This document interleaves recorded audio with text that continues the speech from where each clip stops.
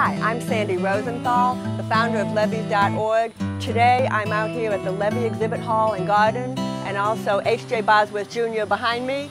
And we are here to install new exhibit panels. Behind me are 6 museum quality panels, but we're going to replace 3 of them today, or rather H.J. Bosworth is going to do it. I'm going to watch. Well, why are we doing this? It's because we feel it's important that these exhibit panels be updated and kept fresh. These tell an important story about why New Orleans flooded. We have a lot of information in these 6 panels. These panels tell the story of every single breach and every single neighborhood.